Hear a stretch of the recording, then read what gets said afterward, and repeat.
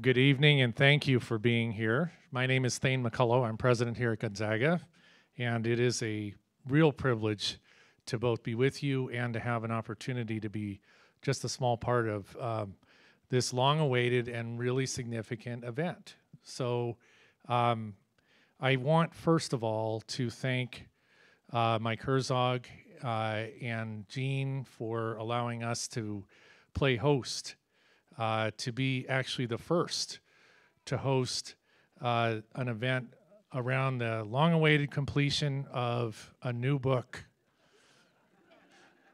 Well, kind of a new book, right? And we also really want to take an opportunity to thank Andreas John and Michael Koepp, without whom this work would not be brought to the forefront as it is. They are with Will Dreamley Arts Publishing, and they too have played a really significant role in allowing Gonzaga to host the launch of this publication. All of us here, I believe, and many more are privileged to know Mike Herzog, and it is certainly the case that while he's now been in semi-retirement from his work at Gonzaga and full-time writing, that he is considered by so many an esteemed and beloved member of our university community. He is now Professor Emeritus of English and spent over 3 decades teaching the works of Chaucer as well as many other great writers. And prior to 2007, although I myself had been part of our university for a long time by then and working here, it was when I was rather unexpectedly appointed to the role of interim academic vice president that I first had the opportunity to meet Mike Herzog. Now, I knew of him by reputation, and I think the same went for him, but we really didn't know one another. And as fate would have it, and really fortune as well, over the succeeding 8 or 9 years, and across many different conversations and projects and initiatives and milestone events, I came to really come ever more deeply to appreciate the intellect and the care and the love for learning that is at the core of Mike's being. So it is perhaps to some degree Chaucer that we owe a debt of gratitude for Mike's optimism and his patience and his love for teaching and learning. But we are in turn very grateful to you, Mike, and for all of your contributions and your dedication and commitment to the idea of bringing once again to the fore and to life stories that were first told now 600 years ago, and filling in some gaps as well. Tonight, I'm really privileged to hand the mic first to a great colleague of ours who will do an introduction of her own. Dr. Jessica Mazzioni is the Powers Chair in Humanities and professor in the departments of English, Women's and Gender Studies, and Native American Studies. And perhaps most important of all, shares together with myself the distinction of one other thing in common with Mike Herzog, and that is we're all alums. So with no further ado, please join me in welcoming Professor Jessica Mazzioni.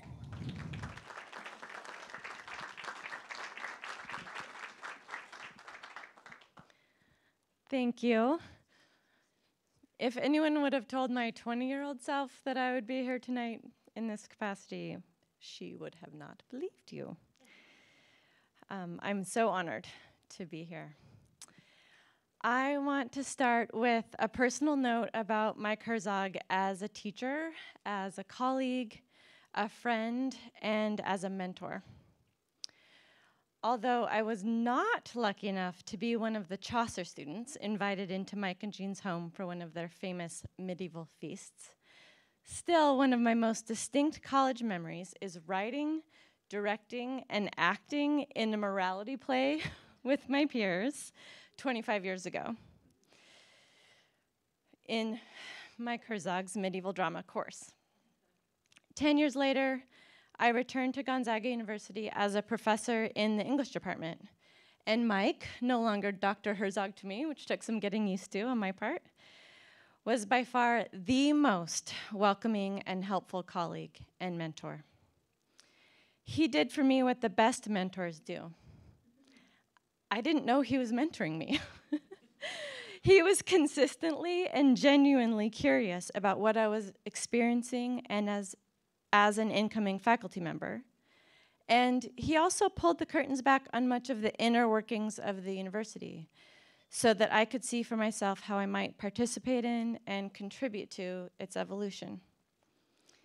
As just one example, during his time as chief of staff, Mike created a student advisory board to the president. Because of Mike's guidance, I was able to smoothly transition into the faculty advisory role for this group upon Mike's retirement. And each semester, I get to participate and bear witness to invested students engaging Thane on all matters of student experience at GU. For that and so much more, I want to publicly say thank you to Mike and to pledge that I will do my best to serve junior faculty and all potential mentees with as much grace. And now, I am not a Chaucer scholar here to tell you about the brilliance of Michael B. Herzog's Pilgrimage, the only complete version of Geoffrey Chaucer's Canterbury Tales vis-a-vis Chaucer's brilliance. My expertise, instead, is contemporary literature. And this book is a 21st century text that brings with it and ultimately updates and completes stories that have been celebrated over 600 years of human history. This is a vital contribution to culture and literature in English, not only because it grants access to Chaucer's world and achievements, but because it reveals and highlights so much about our contemporary world, including how it relates to and departs from the world Chaucer inhabited in the 1300s. In his best-selling book, *Sapiens: A Brief History of Humankind*, Yuval Noah Harari maintains that the ability to craft stories set Homo sapiens apart, not only as the sole surviving human species, apparently there were about 12 human species at one time, but as the Earth's dominant species. Shared stories, he goes on to explain, are what allow humans to collaborate in large numbers and across vast distances. Stories, furthermore, explain why we haven't evolved much physically as a species over the millennia. Since we change our stories swiftly and skillfully, there's not so much need for other adaptations. As circumstances shift, we acclimate by revisiting and revising the stories that provide the structure and meaning of our daily lives. We are all on a pilgrimage through time. Some among us, like teacher, scholar, and author Mike Herzog, will serve as wayfinders. Much like Herzog's 2019 book, This Passing World, in which readers gain access to the journal of Chaucer's last 30 months of life in his own hand. Pilgrimage, the only complete version of Chaucer's Canterbury Tales, gives readers the opportunity to not only connect with our 14th century human ancestors and their grapplings with the psychosociology of human desires, behaviors, and prospects, but also the text invites us to explore anew the power of storytelling itself, a power Harari credits for human survival and dominance in history, and a power we must call upon to create our collective future. As the completed version of Chaucer's Canterbury Tales, Pilgrimage is a multivocal frame story, so that each story and storyteller, often explicitly, relates to the story that came before and anticipates the next story and teller as well. All are framed by the host, the context of the pilgrimage to Canterbury, and Thomas à Becket's shrine housed there, and Herzog's framed narrative of the 2015 archaeological discovery of Chaucer's journal, and this completed version of Canterbury Tales, thought to be left perhaps only 3/4 of the way finished at Chaucer's death in 1400.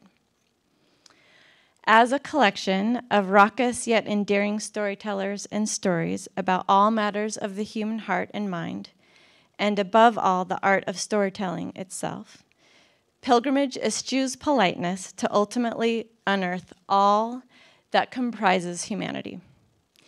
In the book, readers encounter all of the things we must learn and relearn as individuals and as members of society about freedom and imprisonment, truth and falsehood, faith and betrayal, poverty and wealth, youth and old age, innocence and experience, reality and appearance, vengeance and forgiveness, acceptance and exclusion, love and hate, gain and loss, hospitality and hostility, change and stagnance, concealment and revelation, time and place, good and evil, not as simple binaries, but complex continua about which we constantly revise our understanding, from story to story in the cycle of the book and across the shifting texts and contexts of our own lives.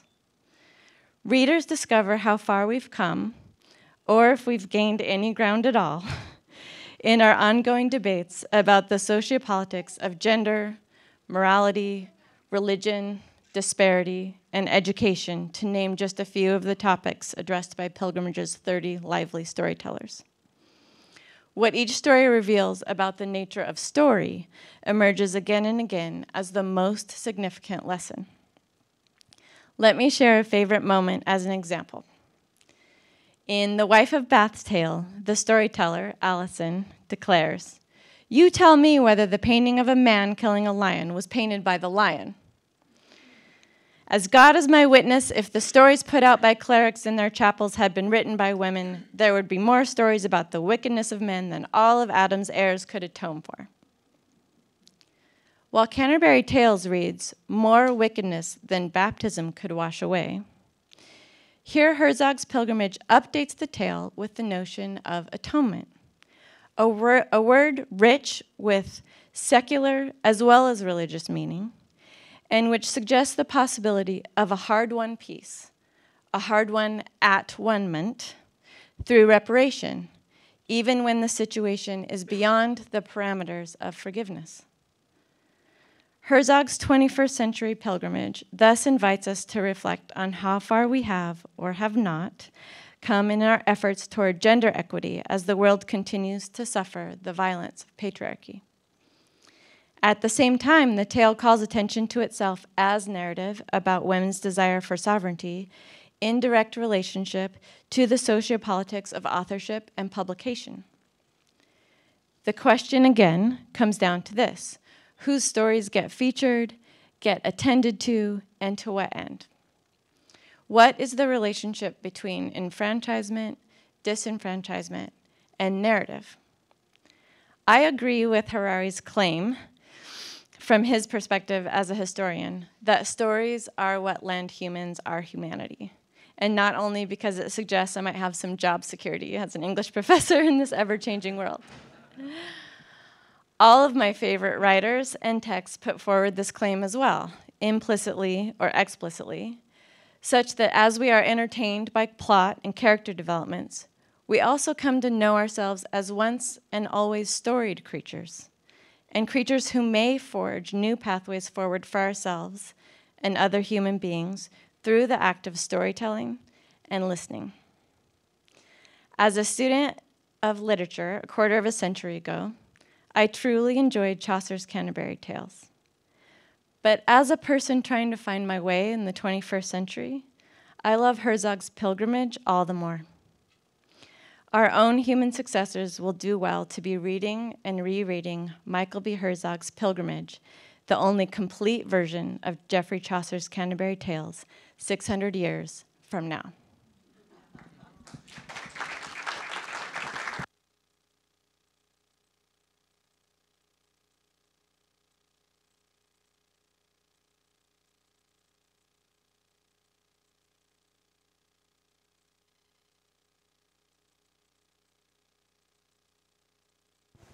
Now? Yes. Okay, good. Thank you. Well, first of all, thank you for that very kind and generous introduction. You also managed to thank a number of people I have to thank, so thank you for that. And Jessica, thank you for that amazing, lovely, smart set of words that really leaves me with nothing to say. So we're done. Okay, I do want to thank a few other people, Andreas, John, and Michael Kyler, who is helping Andreas tonight. And Michael, who not only proofread this book, but also designed the cover. So nice work. You can sort of see it down there. I also want to thank the GU team that put all this on, that made all this possible, because they've been amazingly generous and kind and just put out a lot of effort. Mary Joan Hahn and Angela Ruff. And in the alumni office, I believe Cara Hertz and Julie Birdall in the president's office, and anybody else that I don't know about, including the people at Hemmingson and Sodexo, all of you who have helped put this together. And of course, last and definitely not least, I want to thank all of you for being here tonight, because I know that you could be other places. So thank you very much for being here. I delivered the manuscript of this book to my publisher almost 2 years ago. But then there was this little pandemic that you may have heard about. And then there was a paper shortage, and so there are no books being printed. But finally, here we are tonight, almost 2 years later. I'm very happy about that. I want to begin with a very brief history lesson. So if you look at this slide up here, this is a very truncated version of the family tree of the English royalty in the 14th century, part of the English 14th century. When Chaucer was born in 1340, King Edward III and Queen Philippa at the top there were the rulers. They had a bunch of children. I've only put the ones that are relevant up here.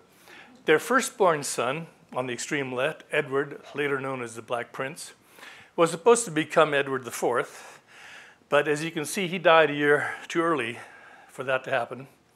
Then his firstborn son, Edward, was supposed to be king, but he had died 6 years before that. So Richard, his second-born son, became Richard II, at the ripe old age of 10. So his guardian and real power behind the throne for a while was his uncle, John of Gaunt, kind of in the middle of that slide. John of Gaunt was married 3 times. I've only put 2 of his wives up here because the other one he had no children with, so not relevant for the point I want to make. His first wife was Blanche of Lancaster, and she bore him 7 children, including Henry Bolingbroke, who becomes Henry IV when he usurps the crown from his cousin, Richard II. Blanche dies of the plague at 26, after 7 children as well. John's second wife for 23 years is a woman named Constance of Castile. They have no children, but 2 years after she dies, John marries his mistress of some 30 years, Catherine Swynford. And Catherine and he have a number of other children, but they're not listed up here either. But the point here is that John and his wives are the ancestors of every ruler of England and Scotland since the year 1400. So a fairly significant historical figure. The reason I mentioned him, however, is because of his wife's sister, Philippa, on the extreme right here. Because Philippa marries the son of a London wine merchant who got a job in the royal bureaucracy and gained some fame as a poet named Geoffrey Chaucer. So Chaucer is the unlikely brother-in-law of John of Gaunt. That's pretty amazing when you consider the stratification of medieval society in general. And I mention this only because it's not relevant to the book, but I think it's fascinating about Chaucer's life, which is fascinating. And if you want to know more about that, you can buy my other book, which my publisher is very happy to have here as well tonight. It's This Passing World. Okay. But we're here to launch this one. So it has this rather cumbersome title because that's exactly what it is. And let me explain that. In the prologue to his Canterbury Tales, Chaucer actually suggests 3 different plans for this collection of stories. In the most ambitious version, each pilgrim is to tell 2 stories on the way to Canterbury and 2 stories on the way back to London. In the second version, each pilgrim is to tell 2 stories, but only on the way to London. And in the third one, each pilgrim is to tell 1 story on the way to Canterbury. And the stories are to be told in what is clearly the first slam poetry contest that you know of, organized by Harry Bailey, apparently a real innkeeper at the time of the Tabard Inn just south of the River Thames, south of London. So Harry persuades the pilgrims to travel together to Canterbury and to tell stories on the way. And he gets them to agree that he, Harry Bailey, will decide who has told the best story. That pilgrim will be treated to dinner at the cost of all the other pilgrims. Of course, Harry Bailey ensures that his decision will be honored by having everyone pledge that anyone who disagrees with his judgment will pay for dinner for everybody. So, by the way, is it just coincidence that the brother of the protagonist of Capra's It's a Wonderful World is named Harry Bailey? That Chaucer, you know, he has a lot of influence. Okay, so back to the original Harry Bailey. Whatever may have been Chaucer's final decision about the collection of stories, he manages to finish not even the least ambitious of these plans, which have each pilgrim telling 1 story. Now, if we count the host, there are 30 pilgrims on this pilgrimage. The column on the left consists of all the pilgrims whom Chaucer introduces by trade and then provides brief backstories for, so we know who they are as individuals.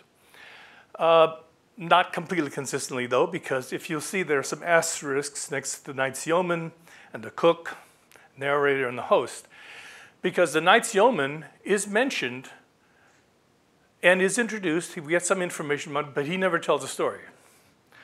The cook is introduced, starts a story, but it breaks off shortly after it has begun, so it's not finished. The narrator, we know nothing about. He tells us nothing about himself. But he tells 2 stories. Well, 1.5, because the host stops him halfway through the first one and says, "This is so bad, it hurts my ears. You've got to stop." So then the narrator tells another story. Anyway, and then there's a host who is not introduced so much. I mean, we know who he is, but we don't know anything about him. But we hear a lot from him in the course of the pilgrimage. At the top right, we have 7 more pilgrims. The second nun and the nun's priest are both mentioned in the prologue, not introduced in any detail, but they do both tell stories.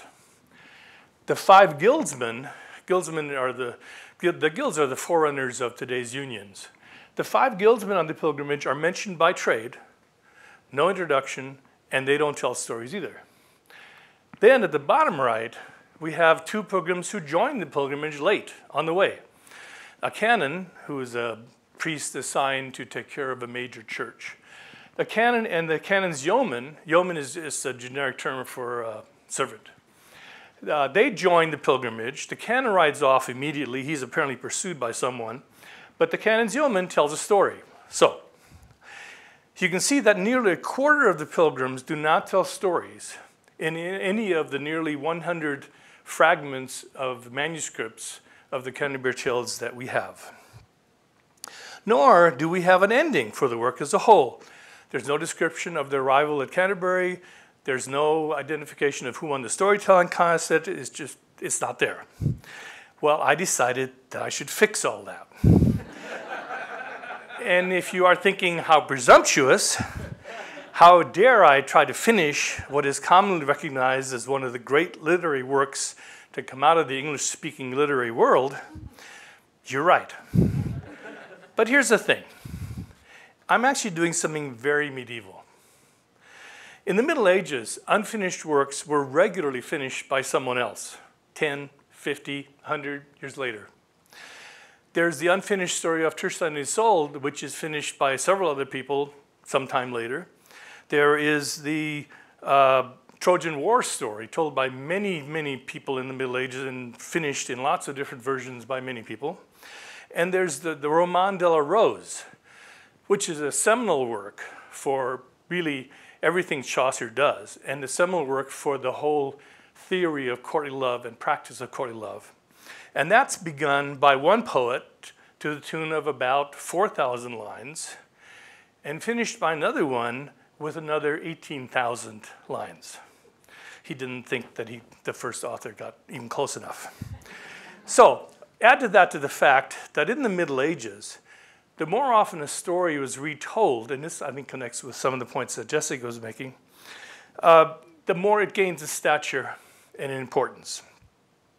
Originality, as we tend to think of it, is not valued. Chaucer himself created none of the stories he tells. He, and Shakespeare still in the same tradition for that matter, made up nothing that they told. They borrowed from everybody else, and everybody thought that was fine. So this book is solidly in the center of the medieval tradition, even though it may not feel like it. Now, in completing this work, I've done 6 things. The first thing, of course, was obviously that I translated more than 300 pages of mostly poetry into what I hope is engaging and readable modern English prose. I also created backstories, there we go, for the various pilgrims who are just mentioned by trade. So now we have some information about what makes each of them interesting or individual. I then found and assigned appropriate medieval stories for those characters who didn't tell stories to begin with, but whom I have telling stories. And I finished The Cook's Tale. And then I provided an ending in the host's judgment, who told the best story. I've also enhanced the extant exchanges among the pilgrims between stories. They have at each other quite a bit. I've enhanced all that for 2 purposes. One, to let modern audiences have a sense of how the pilgrims themselves heard the stories, what they were hearing, their reactions, why they were having the reactions they were having. And 2, because I wanted to provide context for the assumptions that Chaucer would have made about his audience, what they knew or should have known that modern audiences might not know. And then finally, I've included all of the tales that Chaucer tells in his original. In the last half century or so, there have been a number of modern versions of the Canterbury Tales translated and published for general audiences, like this book. But not one of them includes 2 of the stories that are clearly part of Chaucer's original plan. One of them is the second story that the narrator tells. It's called The Tale of Meliabus. It's a parable about the virtue of prudence. The second story is the Parson's Tale, which is very important because it's clearly the last tale. Even without the ending, we know that from where it's positioned and the kind of story it is. And it's a sermon on the 7 deadly sins. These 2 tales are simply ignored by every other contemporary reteller of the Canterbury Tales, and I understand why. They are seemingly endless, they are deadly boring, and they consist of page after page after page of biblical and philosophical references, or painfully articulated details of every venial and mortal sin human beings can commit or even imagine. Now, since this is the only complete version of the Canterbury Tales, I obviously had to include them, certain that no one would actually read them. I kept them, but I shortened them significantly. I kept the gist. I tried to eliminate material that I don't believe any modern audiences would be willing to plow through. And I also tried to make them a little more digestible by allowing various pilgrims to express their impatience as the stories unfold. Happily, you will have to deal with only a portion of what they had to put up with.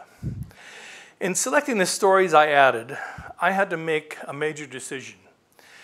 Whether the new tales would develop further, maintain the major themes that Chaucer has in the Canterbury Tales, or whether I would have the new tales go in some other direction and develop a different theme. There is a school of thought that the whole Canterbury Tales is really Chaucer's effort simply to talk about the 7 deadly sins. And believe me, they are all represented in the Canterbury Tales. And so I understand that train of thought. I don't think that's what the Canterbury Tales are really about. Most critics, and I agree, however, that there are 3 major themes in Chaucer's work. The first one is order. Power. Chaucer asks, what is power? Who wields it? How does that change, shape, control our lives depending on who's in charge? The second major theme is about relationships. Jessica touched on that. In these tales, Chaucer explores love, marriage, friendship, parenting, the transactional relationships that make possible barter and commerce, the interactions of people who come from very different social levels, the complexity of human interaction, the relationship of human to divine, and all of it from multiple and varying points of view, each held by one of the pilgrims who have very different points of view about just about everything. Chaucer never tells us what to believe, who is right, how to figure out what's true. He simply allows people to tell their stories. The third theme is order.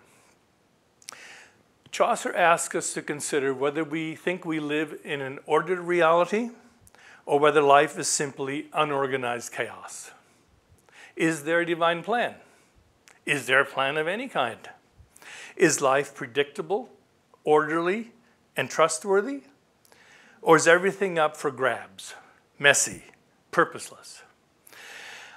I ultimately decided that I would have the new stories that I added be informed by a fourth concept, one that is clearly of great interest to Chaucer in everything he writes about, the Canterbury Tales and all of his other works, and that is the question or the issue of transformation. The one constant in human experience is change.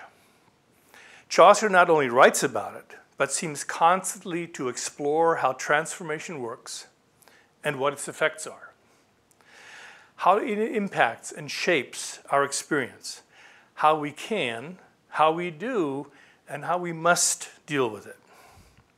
So, with all of that as context, let me read you a couple of things from the book to illustrate Chaucer's original work and also what I have done in adding to it.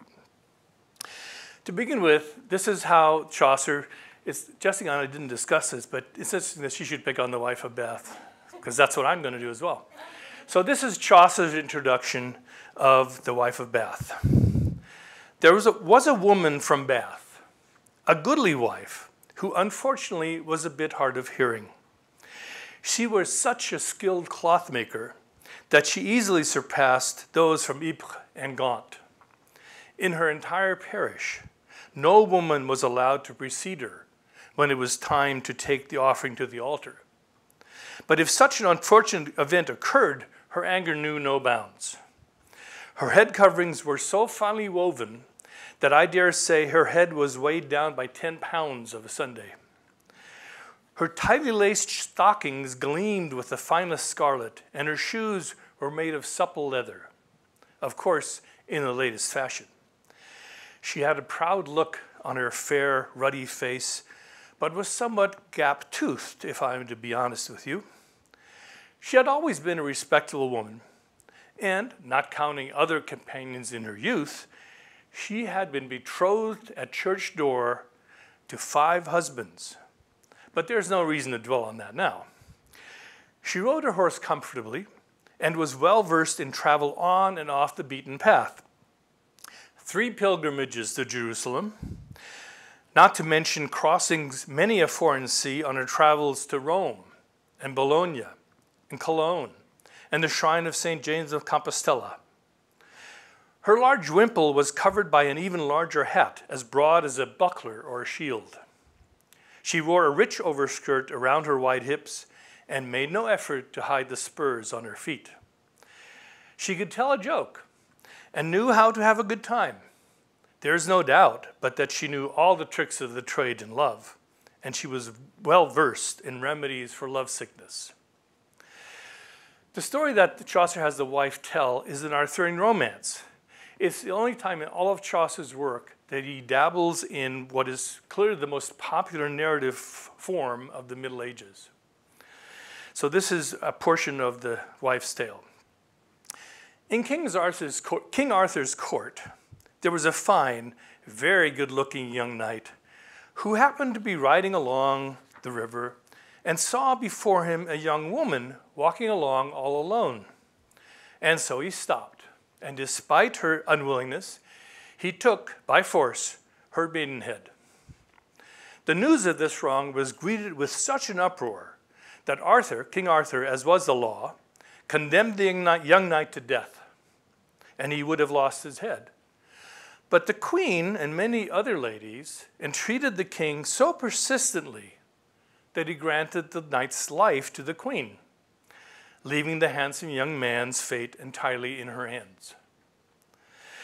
The queen said to the knight in open court, "I will grant you life if you can tell me one thing. What is it that women most want?" You thought Freud invented that, right? No. You must answer this question correctly if you want to keep your neck from the executioner's axe. Of course, I don't expect you to know what to say right now, so I will give you 12 months and a day to seek out and discover the right response to this question. But you must pledge to yield your body at this place a year from now. The knight had no choice, and so he agreed. Wherever he went, he asked the answer to this question in every house and every place, but never found even 2 people with the same answer. Some told him that women loved wealth above all. Some said honor. Some said fun. Some claimed it was beautiful dresses. Some said great lust in bed. And some said to be married and widowed multiple times. Some told him that our women's hearts are most at ease when we are flattered and pampered. This, I'll admit, comes closer to the truth, because certainly flattery will win our hearts, and attention and care will trap us, some more, some less. Some told him that women want above all to be free and do whatever we want, with no man chiding us for our flaws, but always complimenting us and never holding us to be foolish. Still others said that we want to be considered constant and discreet, never to betray what men tell us secretly. But that opinion is not worth a rake's handle. God knows we women can't keep a secret to save our souls. Remember Midas? Let me tell you that story. Along with lots of other stories, Ovid tells us that Midas had 2 ass's ears growing out of his head, something he managed to keep from everyone around except his wife. Now, he loved her more than anyone, and he trusted her with his secret. Of course, he begged her not to tell anyone of his disfigurement, and she swore that even if she were offered the whole world, she would not risk her husband's dishonor and shame as well as her own. But then she got to the point where she thought that she would die if she couldn't tell someone. So she ran down to a marsh, placed her mouth right next to the water, and whispered, "Do not betray me, water, as I tell this to you and no one else. My husband has 2 ass's ears." And that made her feel better. But all this proves is that we women can't keep a secret. maybe for a time, but it must eventually come out. We simply can't do it. But if you want to know how this story ends, you'll have to read Ovid. The knight, whom my story is primarily about, saw that he was coming no closer to achieving his goal, and his breast was filled with despair. It was time to turn his steed toward home. But then he came across 24 ladies joined in dance, and he drew near them, hoping to learn something useful. But as he came closer, they vanished without a trace, leaving one old woman sitting there on the green. A woman so foul that words cannot do justice to her horrible appearance. She rose as the knight approached, and she said to him, "Sir Knight, here you will find no path to further your journey. By your faith, though, tell me what you seek, and I will maybe help you. Old folks like me know a lot of things." "My dear ancient mother," he replied, "I am dead unless I can learn what it is that women most want. If you can tell me that, I will reward you most handsomely." "Give me your word," she answered, "that you shall do whatever I ask of you, and I shall tell you the very thing you seek." "Here's my word," said the knight, "I so consent." "In that case," she said, "I assure you that your life is safe, because the queen will say the same thing as I will tell you. I don't care if she is the proudest of women, whether she wears a kerchief or a crown on her head. She will not gainsay what I shall teach you. Let us go together back to the court without further ado." She then whispered something in his ear and bade him be glad and of good cheer. So in keeping with the wife's approach, I guess you'll have to read my book to find out what she told him. So I want to read 2 excerpts now from what I have added to the book to show you what I've done. As I said, Chaucer mentions 5 guildsmen, and he does not describe them, nor does he get around to having to tell stories. So here is my introduction of the guildsman, and specifically of the carpenter. We had with us an entire group dressed in the matching livery of a dignified and respected parish guild: a carpenter, a weaver, a dyer, a tapestry maker, and a seller of hats and small clothing items, a haberdasher. Their outfits were new, shiny, and recently embellished. Their knives were inlaid not with brass, but with silver, worked neatly and precisely, as were their belts and purses. I'm sure they all looked quite splendid when they were seated on the dais of the guild hall, each of them considered wise enough and possessed of sufficient property and income to serve as a suitable town official. The carpenter appeared to be their somewhat unlikely leader, as the 4 others had much more in common in terms of their trades. His name was Joseph, and he liked to talk about Jesus and Joseph being carpenters. His wife's name was Mary, and I fear that he believed each word he spoke to be about his own holy family. He had no sons, but 6 daughters, and their names were inscribed on the wooden cross that hung from a gold chain around his neck. Joseph was tall and thin, and he expected his companions to treat him as he thought the biblical Joseph should have been treated. He imagined himself a carver and made good use of his sharp knife to create small cribs that held a baby Jesus. But he expected endless thanks for each one he bestowed on some fortunate individual. His speech was drawn through his nose, and he looked down that same nose at all who crossed his path. So that's Joseph the carpenter. Here's an excerpt from the tale that I have him tell. "I am a carpenter by trade, and proud of it, for without craftsmen like me, especially carpenters, much of the world's story would be very different. Our very own Lord and Savior, Jesus Christ, was a carpenter and the son of a carpenter. Now I think you all agree that the craft I practice has a long and glorious history and is much blessed by God, and acknowledged in the good book and in stories that have been handed down to us over many generations and from many countries in the world. After all, none of us would be here today were it not for that great and holy carpenter, Noah, who was instructed by God himself to how to build the ark that saved all mankind when the Lord was angry enough with sinful men to flood all he had created. God spoke to Noah and told him just how to construct the ark that saved the beasts of the field and Noah's family. And who could forget the Greek Epeius, skilled artisan that he was, who built a mighty wooden horse that was used by the Greeks to overcome the great city of Troy by stealth and cunning that allowed them to hide their soldiers in the belly of the horse, to burn, pillage, and destroy that great city once they had entered through the city gates in their wooden structure. Today I want to tell you a story about a great craftsman and carpenter who lived in ancient times and was known as Daedalus. I'm no scholar, but I have been told that his name meant someone who works cunningly. And certainly he was able to build anything people desired and some things they could not even imagine. He created statues from any material available, made so well that people thought they were alive. There is a story that tells of the great hero Hercules, mightiest of men, who saw a statue of himself that Daedalus had crafted. And the statue was in a threatening stance. Hercules reacted as if he were really being attacked by it and smashed it with his club.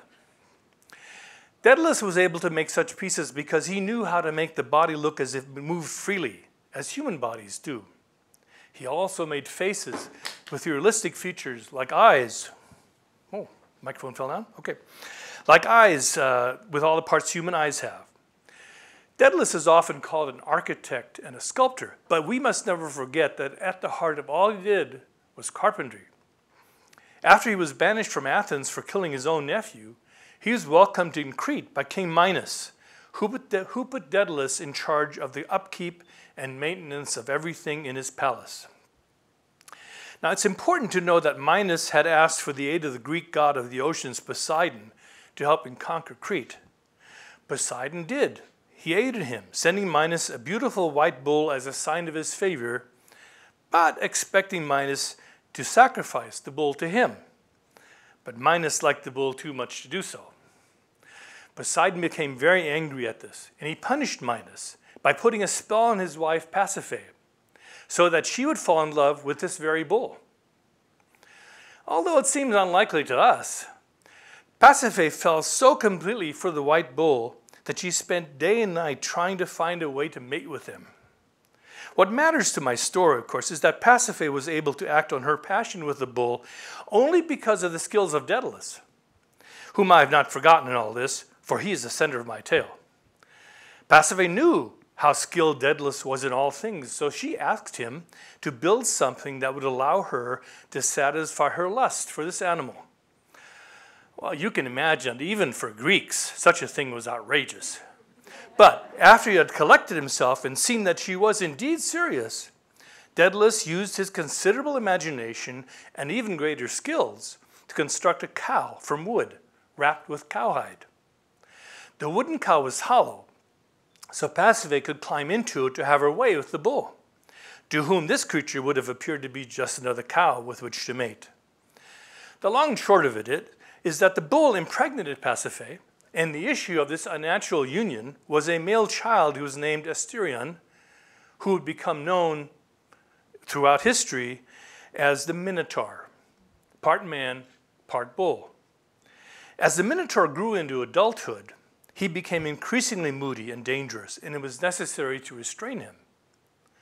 Once again, Daedalus was called upon to solve the problem. So he built an enormous, elaborate maze underneath the palace, and here the Minotaur reigned supreme. Daedalus had several children, of whom Icarus was the best known. A time came when King Minos had decided that his lifelong friend and ally Daedalus had become his enemy. It was then that Minos confined him and his son Icarus in the very labyrinth that Daedalus had built. Now Daedalus knew that his maze was far too intricate even for him to escape in any way that one normally might try to gain freedom. But he determined that the only way out was by air. So then Joseph tells the story of Icarus and how he dies, misusing the wings his father built for him, emphasizing, of course, all the while the skills of Daedalus in carpentry. Okay, so you've heard some of Chaucer's, some of mine. With that, I thank you for listening, and I think Jessa is going to MC questions you may have that she will answer. Thank you.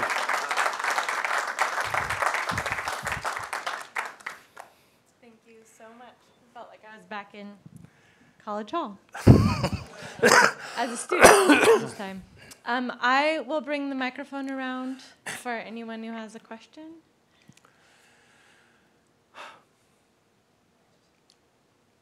Yes. Ah, brave soul.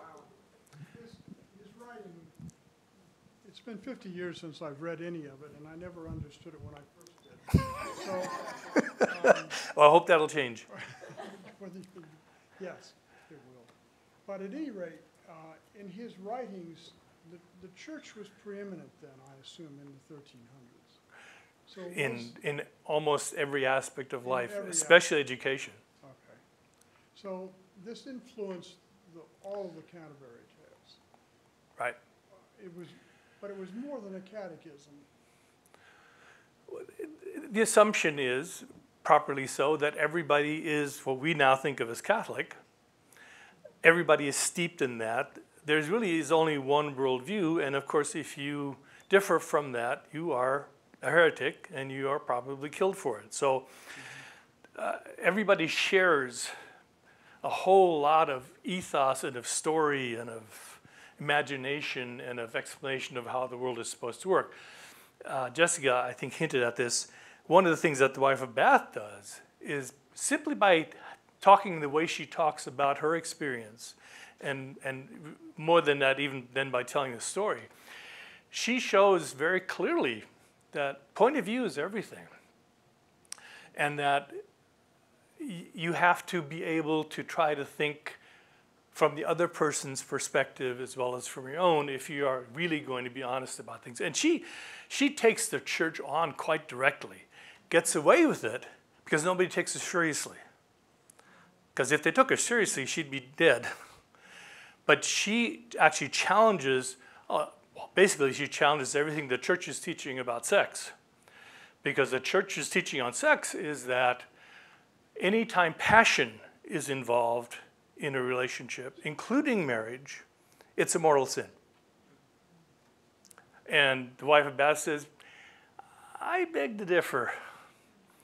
I don't think God gave us these parts of our body just to go to the bathroom. That's what she does. I mean, she's very clear about that. And she's poo-pooed by the monk, for example, by the clerics, because this is just a silly old woman talking. Pay no attention to her. Because if they took her seriously, she would not be able to get away with that. So his rebellion was in his writing. The envelope that he lived within, he probably understood, and he was looking for ways to create little cracks. Chaucer did the same thing that he has the wife of Bath do, which is that he attacks with humor. Yeah. He doesn't let people take him too seriously. He cloaks it in irony and in joking. He creates these narrators who are pretty dumb, who tell really smart stories. But he gets away with it because he doesn't take them on directly. Well, I'm not going to say it anymore. But, it's just interesting because it gives you a perspective, a portrayal of the world that they were in, and yet at the same time the themes that continue, the strands that run through human beings. I think that's what all great writers do, right? Is they are able to depict the human experience in ways that we recognize, but that challenge us at the same time to think about it differently. Chaucer is very good at that. So time travel narratives in novels and TV shows are really hot right now. So if Chaucer were to travel here, can you tell me 2 things that might shock him and 2 things he would say, oh yeah, I could have predicted that in 2022? That's a good one. I doubt that he would be shocked by anything. I mean that. I mean, Chaucer really has an amazing ability to be of his time and to transcend it at the same time. You know, you've heard the often quoted thing about there's nothing human that I cannot identify with. I'm not quite sure he'd be there, but I'd be surprised if there was anything that he would find shocking. What was the second part? Was what the 2 things? Say, oh yeah, of course, it's still around in 2022. Well, I think you have to understand that at the heart of what I think Chaucer is trying to do in all of his literature is that he's trying to figure out how poetry, how art really works. How is it that some people can take the words everybody has access to and make something happen that is greater than the sum of its parts, create this magic? I think that's the question he's exploring in everything he is writing about. In fact, I suspect that is one of the reasons he doesn't finish a whole lot of what he's doing, because I think by his own standards of excellence, he hasn't achieved it, he hasn't figured it out, and he's pretty sure that he's failed. That's my guess. So in that sense, I think he would say, well, of course you still haven't figured it out. You still don't really know how art works, how poetry works, what it is. What is art? What isn't? And that's the same question that he tried to deal with on his own. By the way, one of the stories that I used to think, originally thought of was a throwaway, was the Canon's Yeoman's Tale. Because the Canon's Yeoman is the one who rides up in the middle of the pilgrimage, tells a story. And it's not a very well told story. The Canon's Yeoman tells a story about alchemy, about his canon, who isn't really his canon. He keeps saying, I'm not talking about my canon, but I know this canon, and his canon is being pursued by somebody for some reason. I know this canon who keeps doing alchemy, and he keeps failing at it. It never gets there, but boy, I'm hooked. I can't leave it alone. For me, that's the essence of Chaucer's whole thinking about art. Art is a kind of alchemy. It is a kind of magic that creates illusions that we know are illusions but love anyway. We like to be fooled. And Chaucer is exploring that, I think, in that story, which is continued by people like Thomas Mann in his novels about the con man who is really an artist who produces such great cons that people love being conned by him. Okay, so I think that's what he would recognize as a problem we still haven't solved, that he didn't solve, that I don't think he expects anybody ultimately to solve. I didn't have 2 of them. I'm loud. Okay. So how did you get to Chaucer? Right, you're a young guy coming up. Oh, yeah. You go to college. Like, how did it happen? And what was it that grabbed you? So I had an undergraduate course in Chaucer, and God bless Gonzaga, but it was awful. It was, my teacher thought that we should not actually read Chaucer, but that we should read C.S. Lewis talking about Chaucer. We never got to Chaucer. It was awful.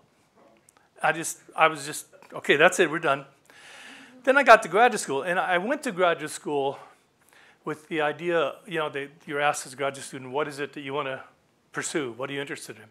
Well, for me, the issue was, why do some stories survive that keep being retold and retold and retold, and every generation has some version of it, and they continue to happen?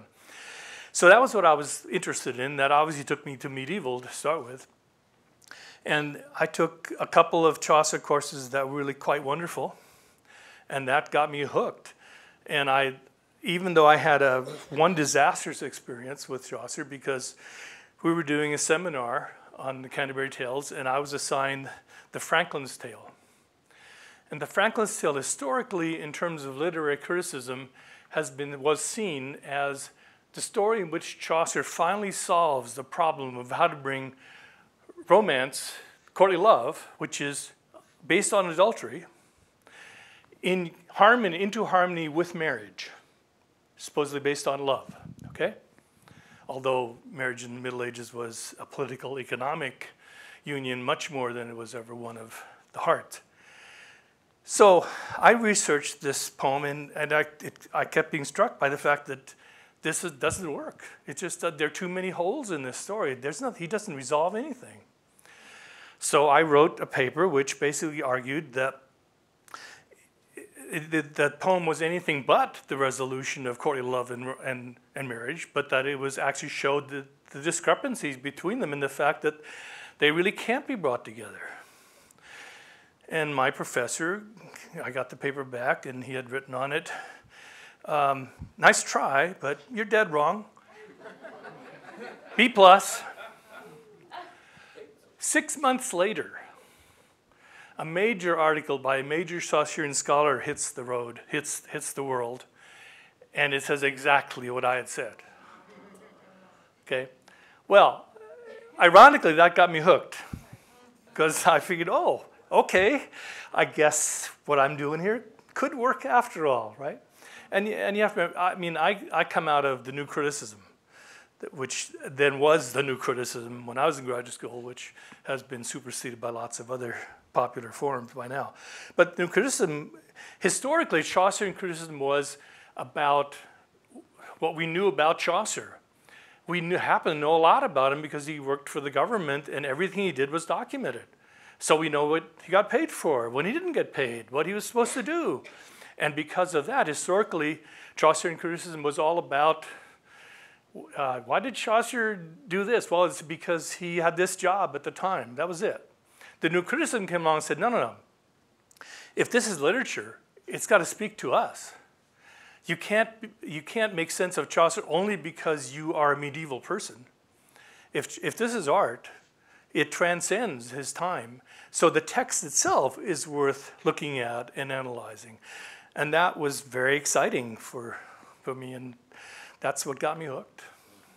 And then, of course, the opportunity to teach Chaucer for nearly four decades was wonderful because Chaucer, like Shakespeare, like a very few other authors, is somebody that is new every time you read it again. Something else you discovered that you didn't see before, and that's kept me interested.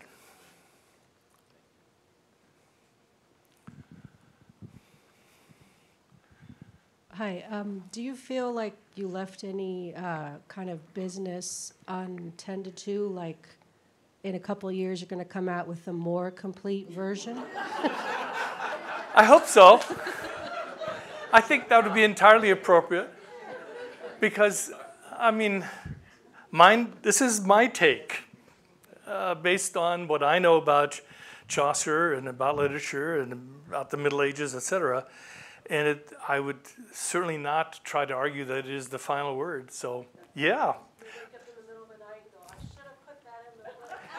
I won't be doing that, but somebody might.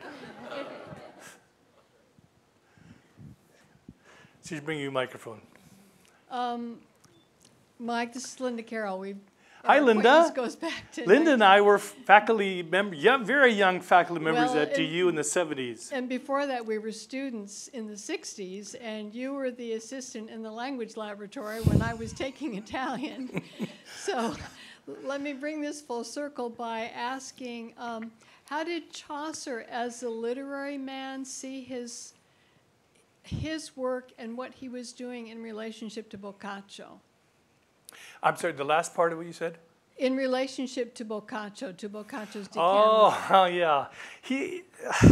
It's fascinating because Chaucer is very medieval in that particular context. Lots of poets in the Middle Ages who stole liberally from other people did so denying their sources. And Chaucer certainly does that with Boccaccio.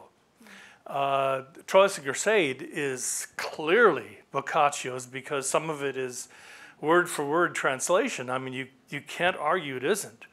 Chaucer never gives Boccaccio the time of day. He never mentions him. He never admits that he had anything to do with him.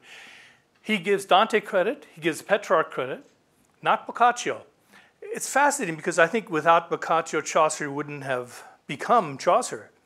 Boccaccio had a whole lot to teach. I mean, the Decameron is basically an earlier version of the Canterbury Tales with some significant new wrinkles, because the Decameron is pretty stationary. There's not much interaction. The frame really is pretty stable and static. And Chaucer, of course, develops that frame enormously by introducing each of the pilgrims with, or some of the pilgrims with all those details, etc. But so I guess I've got to say that in terms of Boccaccio, there's some kind of love-hate relationship that I don't understand. In terms of the rest of his era, when you consider who else is producing literature in England or in French too as well at the time, Chaucer had to feel like he was all out there by himself. He was doing things that none of his peers were doing. You know, Gower, who is probably the second most famous English writer of that era, he's writing things that just aren't even close to what I think Chaucer is doing. And Chaucer, by the way, is doing something very bold. Gower writes books in which a third is in French, a third is in Latin, and a third is in English, because he's trying to hedge his bets. Because it's up for grabs as to what's going to win out. And he's trying to meet everybody. And Chaucer basically says, nope, it's English. I'm going with English.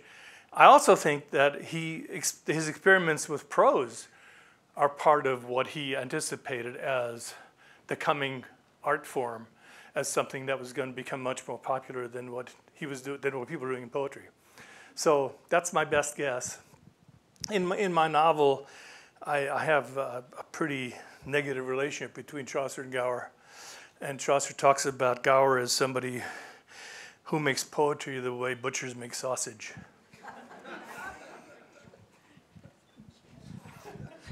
Thank you, everybody, for being here to celebrate Dr. Herzog, and thank you, Dr. Mike Herzog. I think we're ready. Jessica. Thank you all very much. Thank you. I hope you enjoyed the book.